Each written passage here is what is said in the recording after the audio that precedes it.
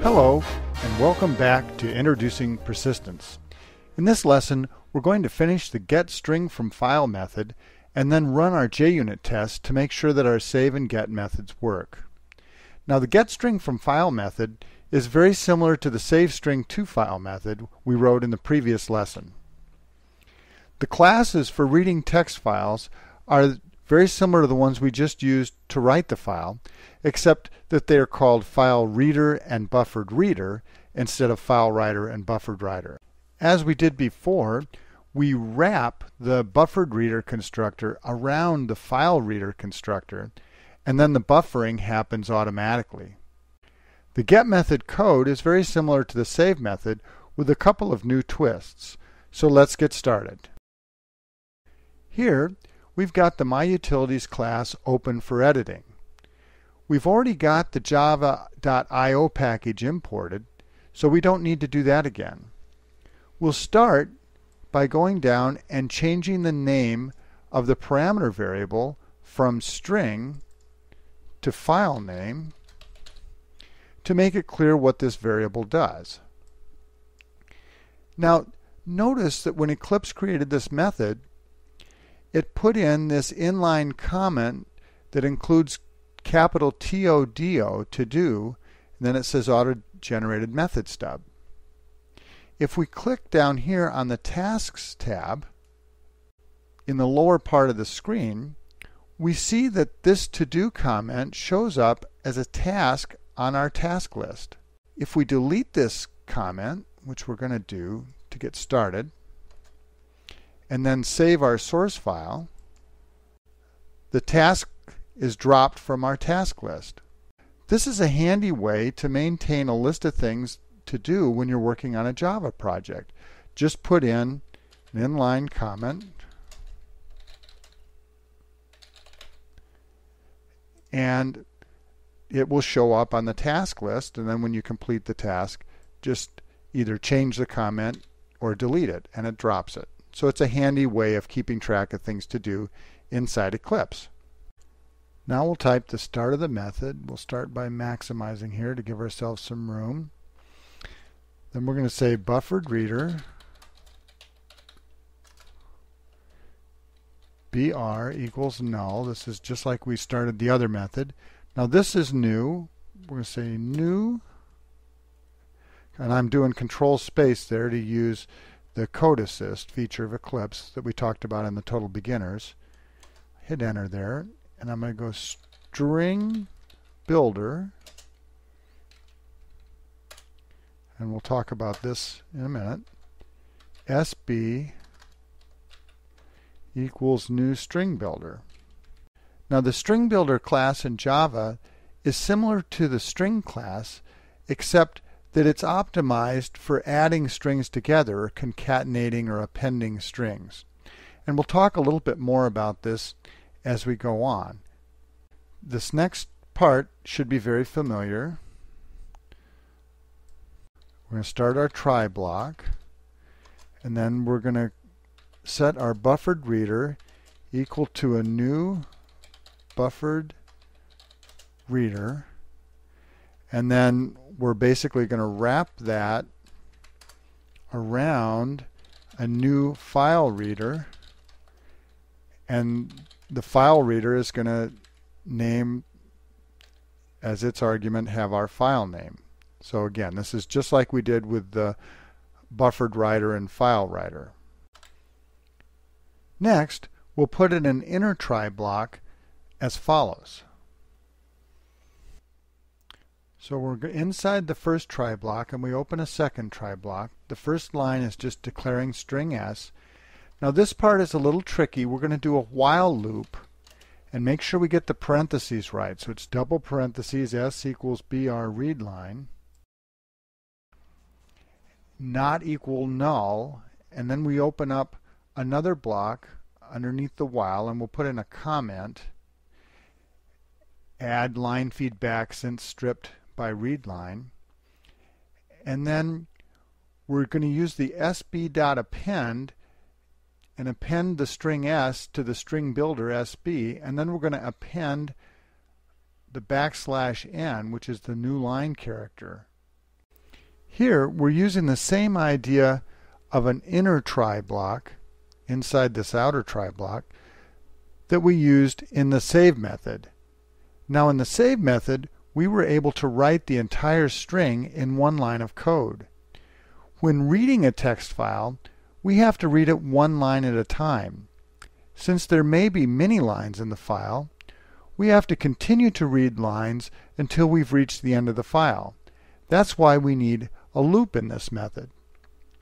Now the while loop repeats the execution of a block of code, this block of code here between the curly braces, as long as the Boolean condition inside these parentheses is true. Now this one is a little tricky because we're doing two things at once. First, inside this inner parentheses, we're setting the string variable equal to the readLine method of the BR. So we're actually reading the line of the file and setting the string variable s equal to that. Then we're evaluating the result of that, which is s, and checking to see if it's null or not. Now the way to read this is as follows. Read the next line of the file that BR is pointing to and put the result in string s. If s is not null, then execute this block of code, which means append s to our string builder sb, add it onto the end of the string builder, and then add on a new line character at the end. And then repeat this until eventually we get to the end of the file, in which case s will be null, and then we'll come out of our while loop.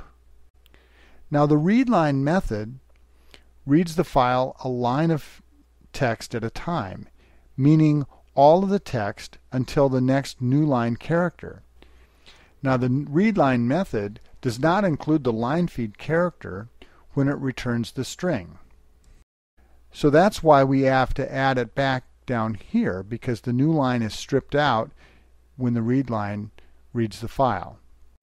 As with the save method, the buffering happens automatically just because we've wrapped this file reader inside the buffered reader class. Now, there's no limit on how large a text file can be. If we were reading a very large file, this loop could be executed thousands or even millions of times. That's where the string builder class comes in. In Java, you can add string objects just using the plus sign, and this works fine for cases where you're just doing this a few times.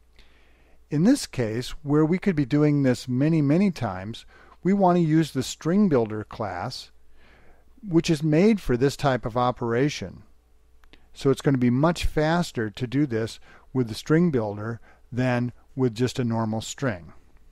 Now we'll continue with the rest of the method. Here we're at the end of the try block, the inner try block. So now we'll put our finally.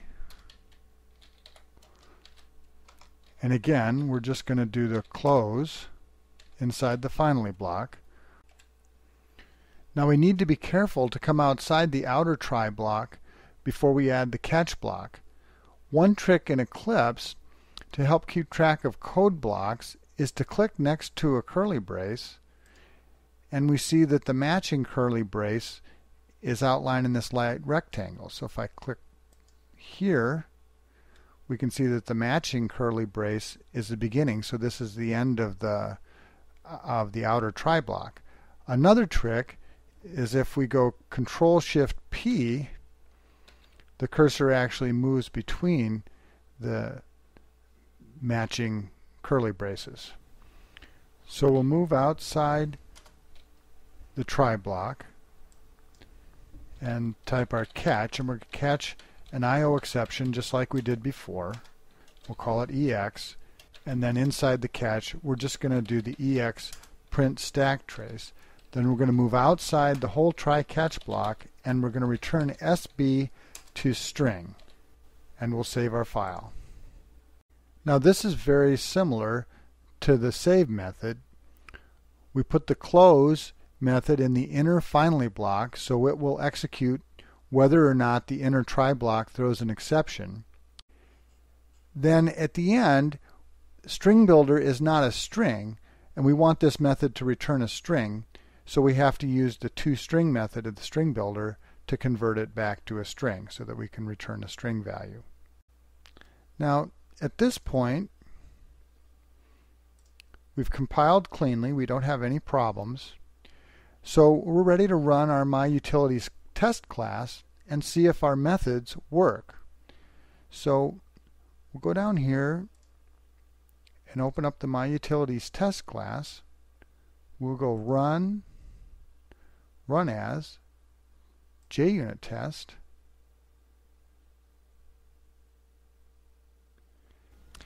and it works. How about that? Now notice that we get our print stack trace output printed to the console. If I double click here, we can maximize this so we can see it. If we look at this output, we can see where these are coming from. Here it says MyUtilities Java 14. If we click on that, this takes us to this line in our save string to file, where we tried to create a new file writer object. Now if we go back,